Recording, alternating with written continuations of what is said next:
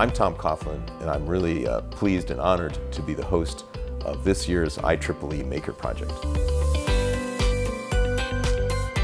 Mankind, by its nature, we've always wanted to fiddle with stuff. We've always wanted to know how things work. By our nature, we are people that make things. So in that sense, you know, there's this sort of engineer that's inside of each one of us. So IEEE started a do-it-yourself or a maker project. We're trying to encourage creating things that may never have existed before, or to find a new way of doing something. Release your brain from the restraints of thinking about things the way they've always been done, and what are the ways in which we can do something. For instance, if we're looking at accessibility, is there something you can do which could make the world easier for people with various disabilities? Can we come up with new ideas for transportation?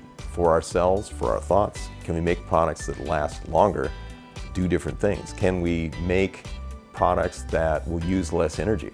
Only by exploring and considering and taking chances will you demonstrate your value.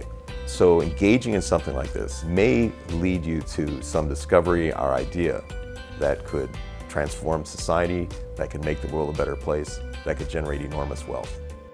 I would love to see stuff that, in its heart, has the grain of an idea that, if developed further, could make a real difference.